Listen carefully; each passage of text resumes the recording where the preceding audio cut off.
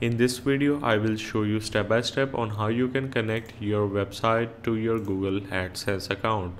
So first of all, you need to simply start by clicking on Add Site on the top, and now you just need to copy the URL of your website and simply paste it just like that, and then click on Save.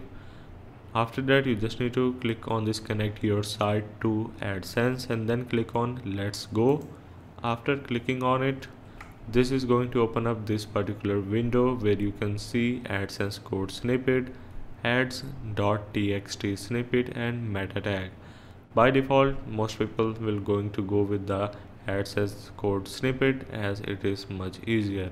So simply you just need to start by heading over to your dashboard of your WordPress site, and then you just need to go to the plugins and then click on install new plugin. Now this is where you need to simply search for a plugin which is called header and footer.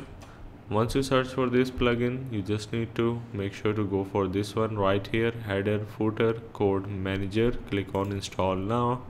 After installing, you just need to click on activate, and now you just need to go for your plugin that you have installed right now, and then you just need to click on this add new snippet on the top of your screen, and once you click that, you just need to now start by entering the snippet name.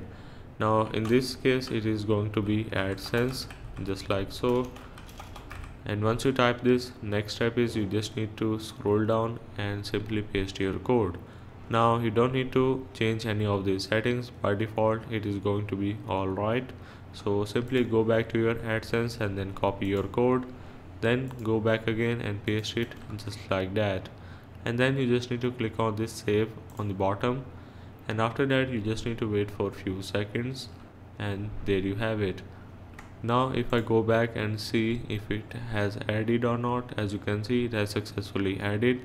Now we can go back to our AdSense and simply click on this I have placed the code, and then click on verify, and this should take you to the request review section after that, and you just need to wait for the Google AdSense to verify your site that has added to your AdSense, and you're good to go.